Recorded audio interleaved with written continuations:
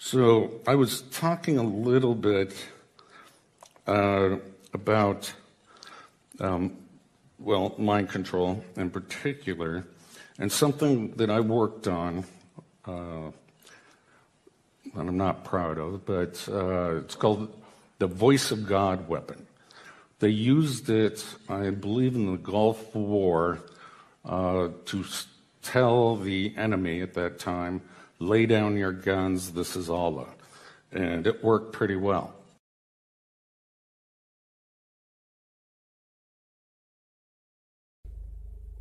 And this technology can also be used to mimic spiritual experiences. Joy, love, peace that passes understanding can all be induced artificially by this technology to make the target believe that they are having a genuine spiritual experience when they're not.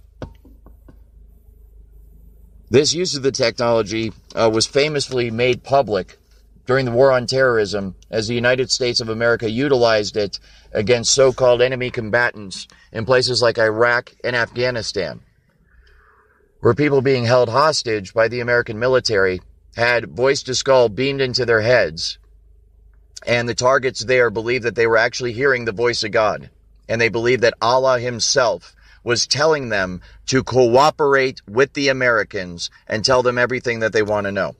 Confirmation from China on the same technology. This is from the official Chinese Communist Party news daily, people.com.cn.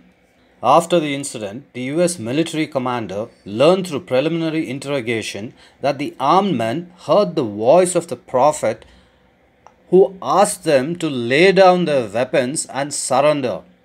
In fact, this is only the effect produced by electromagnetic weapons. This is from Chinese official newspaper.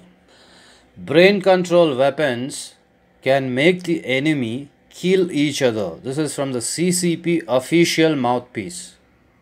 I am being targeted by voice to skull weapon, which is also known as voice of Allah / God weapon. This technology beams voices directly into the human brain from hundreds to thousands of kilometers away, using a scientific phenomena called microwave auditory effect or radio frequency hearing.